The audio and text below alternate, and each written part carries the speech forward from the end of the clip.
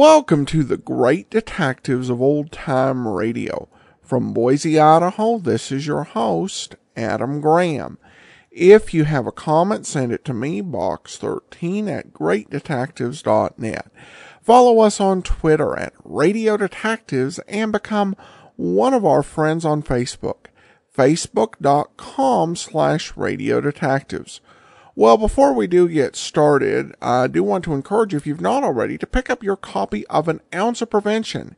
It was my very first detective story with a little bit of a sci-fi element mixed in, and it's available as an audiobook or as an ebook. You can view all of my available books and ebooks at store.greatdetectives.net.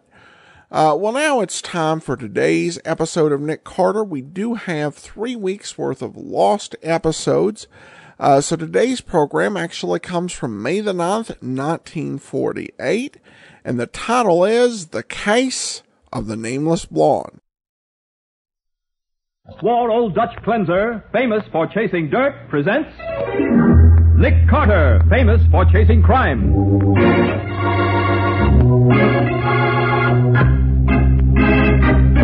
Every week at this time, two great names are joined as new post-war Old Dutch Cleanser brings you one of the most resourceful and daring characters in all detective fiction, Nick Carter, Master Detective.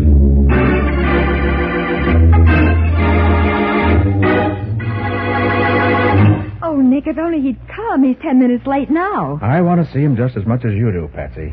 I sure hope he can tell us what we want to know. 12 hours on this case, and we don't even know the victim's name. That's true, Patsy. Great Scott! Nick, did they... Yes, Patsy, they did. He'll never tell us anything now. He's dead. Now, the case of the Nameless Blonde. Today's exciting adventure starring Lon Clark as Nick Carter, brought to you by new post-war Old Dutch Cleanser. As our story opens, Nick has just returned to his office from lunch. Finding no one in the reception room, he makes his way back to the laboratory, where Patsy Bowen greets him.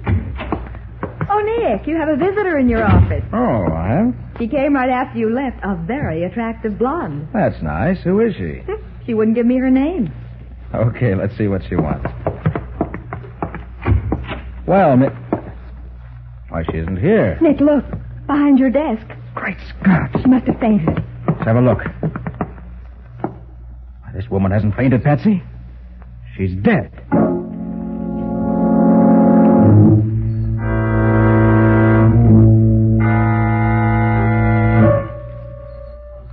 And that's the story on your mysterious blonde, Nick. Medical examiner finished his autopsy about 10 minutes ago. So her death wasn't from natural causes? Not with that much poison in it. Huh. We don't even know who she was. There was nothing on her to identify her. Well, I let the newspaper photographers take her picture. The edition should be on the streets by now. Have you seen them? Patsy's out getting the papers now. Uh-huh. Well, somebody may be able to identify her. I'll let you know if anything develops. I'm back, Nick. Okay, Maddie, thanks for calling. Right. Her picture's on the front page of all the papers, Nick. Let me see. What'd the sergeant have to say? Just that our nameless blonde was poisoned. Poison? Yeah, she was fed arsenic 3 hours before she died. But Nick, I thought arsenic resulted in violent death. Well, she looked more as if she'd suffered a heart attack. Well, sometimes it acts this way. Well, then she just came in here and toppled over without uttering a sound? Mm-hmm. That's why you didn't hear her. Oh. Well, I guess I better straighten up this office. The sergeant's men certainly made a mess of your desk. You'd think they'd... Nick? Yeah, what is it? These aren't your keys, are they? Well, let me see. No, I never saw them before. Then they must belong to that woman. She was sitting here before she died, and... Well, look here. Oh, what is it? There's a name printed here on the case. The keys are in. Oh? It's almost worn off, Well, but can you make it out, Nick? Just Simon Grenander. Simon Grenander? Yeah. Well, that's an odd name. Is that all it says? Yeah, just the name. Hand me the city directory, will you? Yeah. Thanks. Here. Now, let's see what we can find. There we are. G. Grimley. Grendal. Well, there's no Grenander at all. Oh, then we... Oh, I'll get it. Okay. Nick Carter speaking. Nick, this is Matty again. Yeah? We got a nibble on that picture in the paper. You mean somebody identified her? No, but a cab driver just came into my office. He He says he recognizes her as a fare he picked up downtown yesterday. Good. He took her out on Lafayette Road. Lafayette Road? Yeah. That's a pretty swank neighborhood. I'll say. Now, the street number was 1720. 1720. Yeah, I'm on my way out there now. Patsy and I'll meet you there. 20 minutes. Here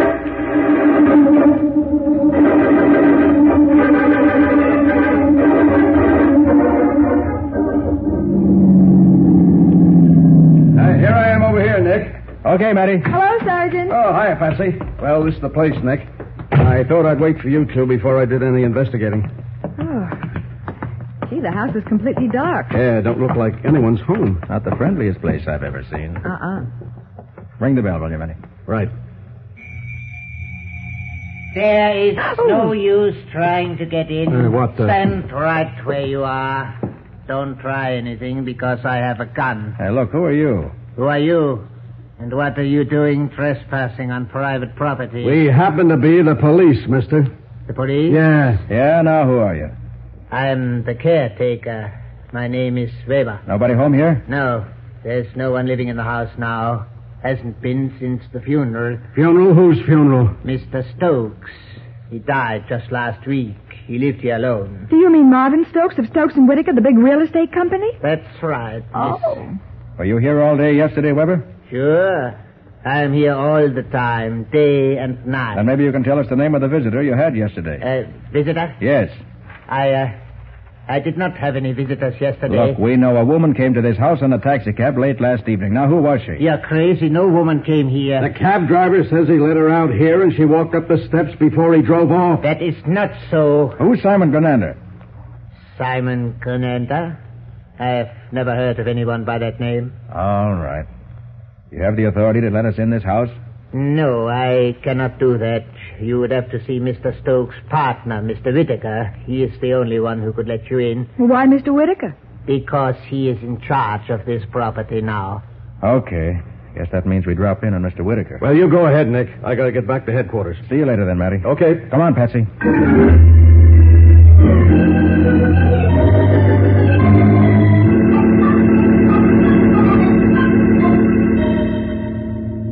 Of course, Mr. Carter. You can get into the Stokes home anytime you want to. Thanks, Mr. Whitaker. However, I doubt that it will throw any light on this mysterious woman you've been telling me about. Well, why do you say that, Mr. Whitaker? Because, Miss Bowen, it's hard for me to believe that Marvin Stokes had any dealings with a woman. Oh? He and I were partners for 20 years, Mr. Carter. And in all that time, he had no interest in women at all. In fact, he was woman-shy. It was an obsession with him. Well, this gets screwier and screwier, Nick. The only thing we're sure of about that woman is that she went to Stokes' house. Well... And now we find that she had no reason to go there and that nobody saw her when she got there. Oh, by the way, Mr. Whitaker, does the name of Grenander mean anything to you? Simon Grenander? No. No, I've never heard the name before, to the best of my Excuse me. Hello? This is Sergeant Matheson of Homicide. Is Nick Carter there? Yes, just a moment. For you, Mr. Carter. Thanks.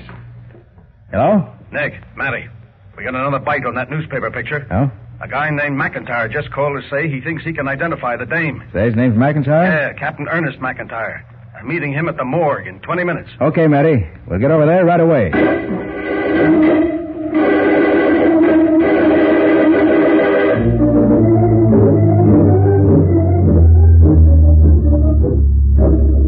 Oh, what the devil's keeping that guy? He's 15 minutes late already. Oh, take it easy, Sergeant. He'll be here. Oh. Hey, Matty, you have any idea who this Captain McIntyre is? No, he just said he was a retired sea captain. I asked him if...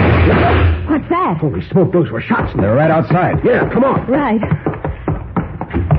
Now, look, there's a man lying there. He's been shot. Yeah, killer must be in that car that just pulled away, Nick. Yeah, it's the only way he could get out of here so fast. Well, whoever blasted this guy did a good job.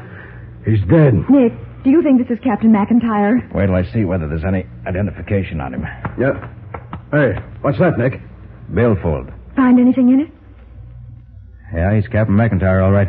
Well, how do you like that for a lousy break? Well, now we know somebody's determined to keep us from identifying that woman. So determined, in fact, they'll even commit murder to do it.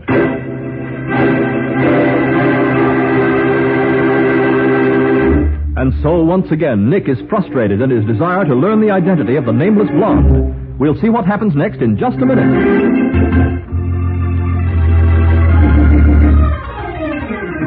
And now, back to the case of the Nameless Blonde. Today's adventure with Nick Carter, brought to you by new post-war Old Dutch Cleanser.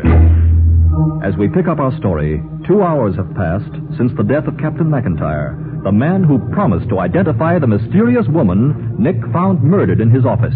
Now in the bright moonlight, Nick, Patsy, and Sergeant Matheson approach a small waterfront shanty. The next shack down the beach should be the one where McIntyre lived. Yeah, but what do you expect to find in the captain's shanty, Nick? Well, there's just a chance, Matty, that McIntyre had something in his possession that'll tell us what he himself would have told us if he'd lived. Like what the dead woman's name was and who poisoned her? Yeah, the key to her death must be her name. Uh-huh. Otherwise, why would somebody be so darned anxious to keep us from learning what it was? Well, that makes sense, but... Uh-oh. That's McIntyre's shack over there. There's somebody in it, Nick. Yes. The lights are on. It looks as though somebody's moving around inside. Come on, we gotta hurry. Yeah. Hey, the lights went out. Better watch it. We'd make swell targets in this moonlight. Get down, Patsy. Hug the sand. Whoever's in that shack spotted us. And doesn't want us to spot him. He's staying in the shadows, Nick. He must have gone around behind the shack. I'm going after him. Now, hold it, Matty. What? I have a feeling those shots were meant to cover a getaway. There's no use trying to catch him now. Yeah, I guess you're right, Nick. Well, aren't we going to take a look in that shack? You bet we are. Watch your step, Patsy. I'm okay. Okay. Careful now. I'm going to open the door. Keep your gun ready, Matty. Don't worry. It's open. Uh-oh. Gee, it's dark in here. Can you find a light? Maybe there's a switch by the door here. Yeah, here we are. Oh, boy, look at this place. Looks like a cyclone hit it. I expected something like this. Yeah. If we're right in thinking that McIntyre was killed to stop him from telling us who the woman was, then the murderer was pretty sure to have the same idea we had, Nick. Certainly. He'd come here to look for evidence that might help us to identify her. And it was probably the murderer who took that pot shot at us. Could be. Nick, Yeah. there's someone on the porch. Okay, you guys, what's going on here? Take it easy, brother. This thing in my hand ain't no water pistol. Who are you? The police. Police, huh? Yeah. Well, what's the idea of tearing a joint apart? What's that to you? It so happens I bunk here, copper. Thought this was Captain McIntyre's shack. It is. Him and me, we live here together. I was Mac's first mate before he quit shipping out. What's your name? Gunther.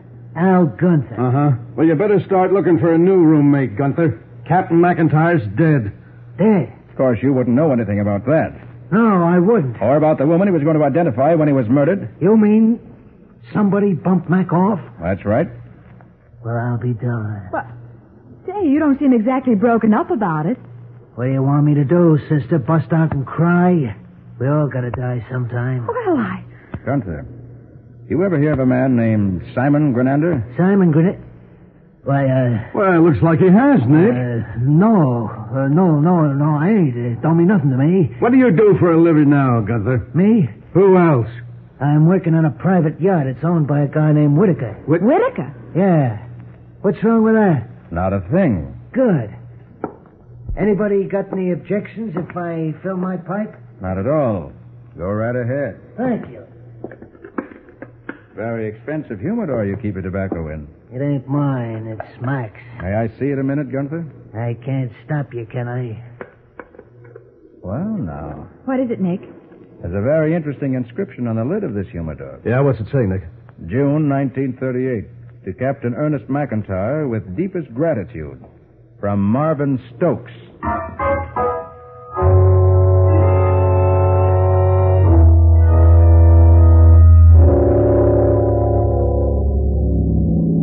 You say we can get in the Stokes house this time, Nick? Yes, Betty. I called Whitaker's home. His sister Elizabeth said she'd meet us there and let us in. Well, what do you think that'll get you, Nick? Oh, look, Patsy. 2 people have been murdered. And the only link between them is that somehow they were connected with Marvin Stokes. I know, but... One thing, I hope I can find something in Stokes' personal papers to tell us what kind of favor Captain McIntyre did for him 10 years ago. Yeah, and maybe we can find out why the woman who died in your office went to his house after he was dead. I hope so. The answers to those questions should tell us who the woman was and why she was murdered.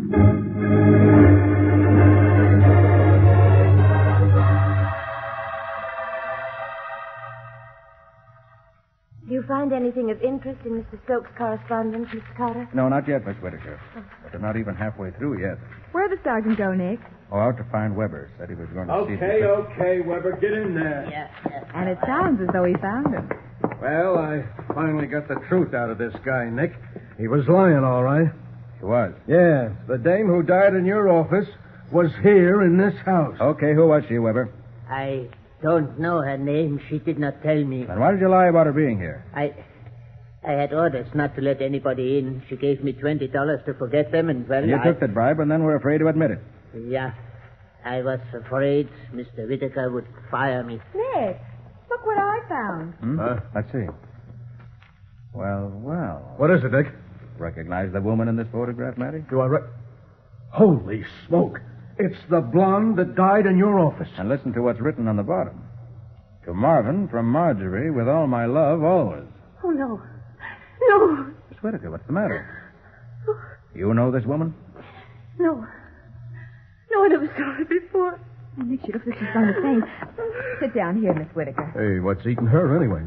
You better tell us the truth, Miss Whittaker. I don't want to talk about it. You say you never saw this woman before, and yet a picture of her almost makes you faint. Why? Well, because she... Oh, I always suspected there was another woman. That's why Marvin wouldn't marry me. What? Yes, I loved Marvin Stokes. I loved him for years, but there was something standing between us. Now I know it was Miss Marjorie. And it also gives you a pretty good motive for poisoning her, Miss Whittaker. Poisoning her. Yeah. And that's absurd. I never laid eyes on her. Well, how could there be a woman in Stokes' life that neither you nor your brother knew anything about? There's only one answer to that, Mr. Carter. He must have met her the year he spent abroad. Abroad? What year was that? He went to Europe in the summer of 1938. Well, now, this is beginning to add up. Hey, Patsy, give me the Stokes papers for 1938. Uh-huh. 47, 44, 40. Yep. 1938. Thanks. Here they are, Nick. Now, let's see. March, April, May, June.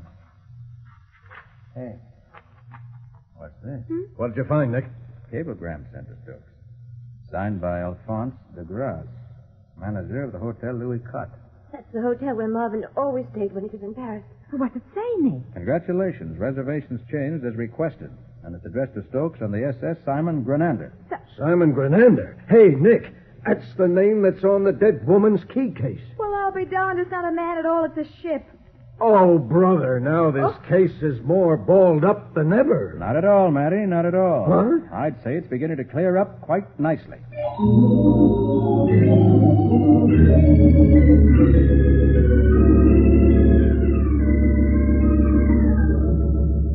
Nick, if you really know who the murderer is, why the dickens don't we go get him instead of sitting around the office waiting? We're waiting for Matty to track down the proof. Meaning the log of the SS Simon Grenander? Yeah.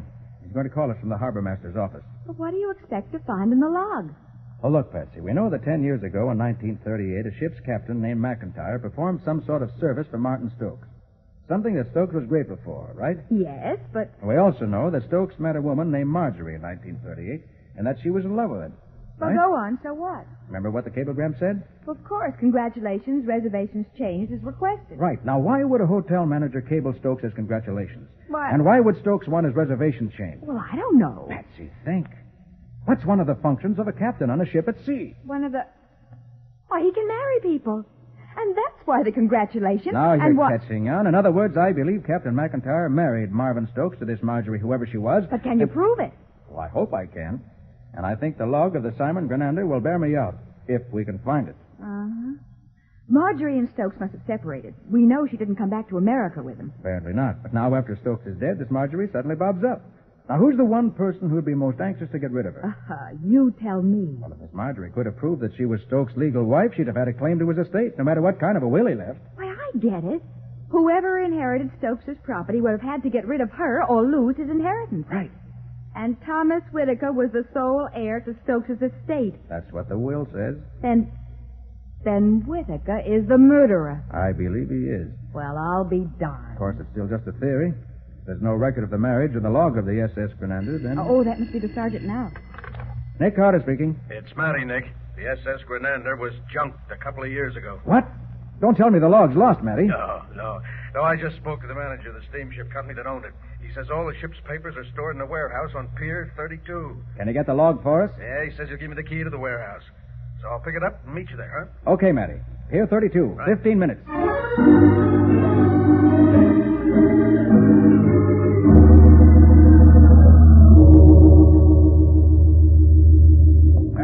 warehouse is down this way, Nick. Boy, this young fog was rolling in. I can't see a darn thing. Hold on to my arm, Patsy. Hey, you're pretty sure Whitaker's our man, huh, Nick? All adds up that way, Matty. Of course, I can't swear to it, but I'd certainly... Back against the wall, quick.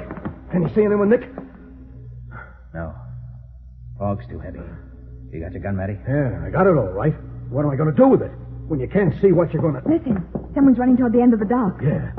I can see your shadow. Stop, or I'll shoot. Okay, if that's what you want. Matty, I think you dropped him. Yeah, come on. Do you think it's Whitaker, Nick? My theory's right, it should be. He came down here after the log, too. It was the last piece of evidence he had to dispose of. All right. Here he is. You dead, Matty? Oh, blast it, yes. I didn't want to kill him. Oh, drat this fog. Nick, look. What is it, Patsy? This isn't Thomas Whitaker. What? No. It's Captain McIntyre's first mate, Al Gunther.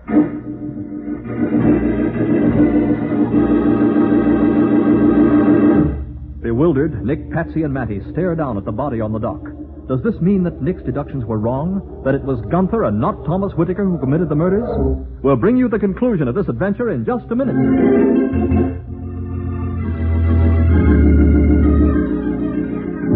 Now for the conclusion of the case of the Nameless Blonde. Today's adventure with Nick Carter, brought to you by new post-war Old Dutch Cleanser. Standing in the ghostly glow of a small electric lantern on a fog-shrouded dock, Nick, Patsy, and Matty stare down at the man who has just died, surprised to learn that it is not, as Nick had predicted, Thomas Whitaker. Nick, this means Whitaker wasn't the killer. It must have been this man, Gunther. Patsy's right, Nick. Looks like your big theory kind of blew up in your face, didn't Maybe, Matty. And then again, maybe not. What? Take a look at Gunther's body. He was shot once, in the head. So what? I fired 3 times, 2 of my shots missed, 1 hit him. Sorry, Matty, but all 3 of yours missed. Oh, now The look, bullet that Nick. killed Gunther wasn't fired from your gun. Now, Nick, Your you gun can't... is a .45 police automatic. The wound in his head was obviously made by a gun of a much smaller caliber. Holy smoke, Nick, you're right. Which means that Gunther was the goat for somebody else. He was down here with the murderer. And the murderer killed him, hoping we'd think we'd caught our man. And that means the murderer is still somewhere on this dock. Right, Miss Oh. What? And not too far away from you. That's Whitaker, Nick. I know his voice. Yeah. Wherever he is, I can't see him because of the darn fog. I can see you plainly, Carter, under that light. Put your hands up, all 3 of you. Do as he says. Oh. He's already killed 3 people to protect his interest in Marvin Stokes' estate. So you figured it all out, did you, Carter? I'm sure you agreed that I had no choice once I learned that Marvin was married to Marjorie Lawson. Yes, and once she threatened to prove that fact by hiring me to find either Captain McIntyre or the log of the Simon Grenander. Precisely. But she made the mistake of paying a call on me before she went to your office. I treated her well. In fact, I gave her a cup of coffee. With arsenic in it. Unfortunately, yes. And then when you heard that McIntyre was going to meet us at the morgue, you ambushed him outside and shot him before he could tell his story. Right again. Just as I'm going to shoot you. I don't think so, Whitaker. You told us to raise our hands, but you forgot to say anything about dropping our gun. Nice work, Nick, shooting out that light. Now he can't see us any better than we can see him. Hey, he's trying to get past us. There he goes, you can see his silhouette. Stop, Whitaker. Stop or else.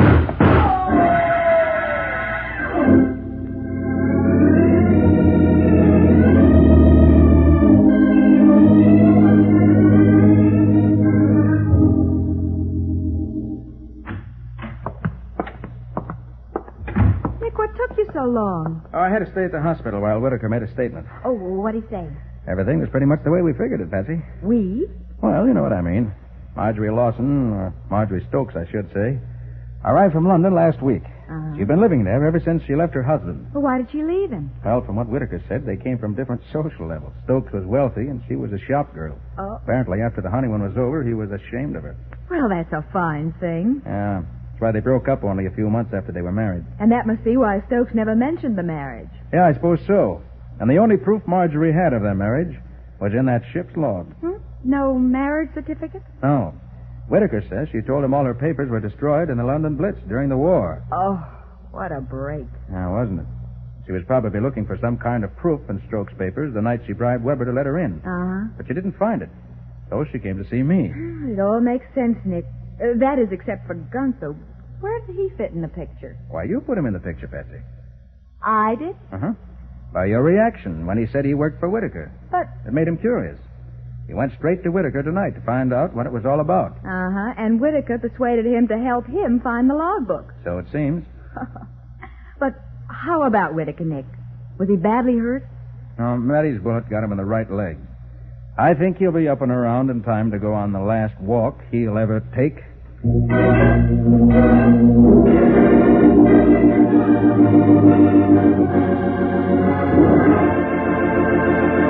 Well, Nick, what about the adventure new post-war Old Dutch Cleanser is going to bring us next week? Mike, it's one of my most unusual cases. It's about a man who prayed people to death. Prayed them to death? Did they really die? Oh, I'll say they did. And before it was all over, Mike, this man started praying for Nick to die. Well, I guess a lot of criminals have felt the same way about Nick. What do you call the story, Nick? I call it The Case of the Salesman of Death.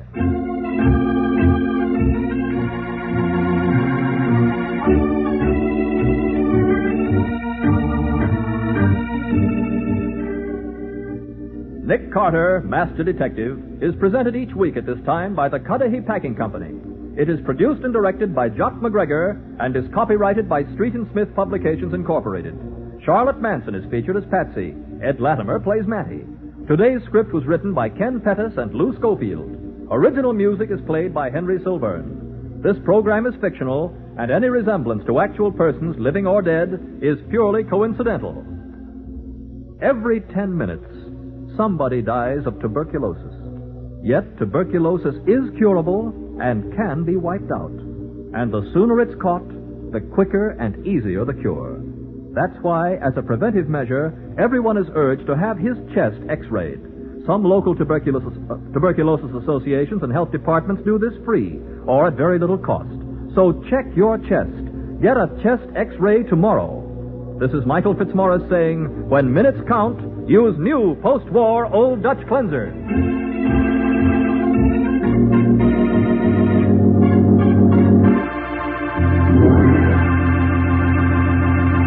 This is the Mutual Broadcasting System.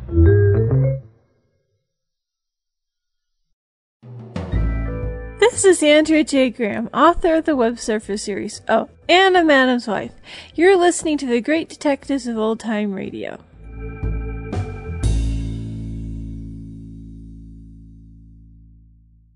Welcome back. Well, definitely a good, solid, challenging mystery for Nick to solve.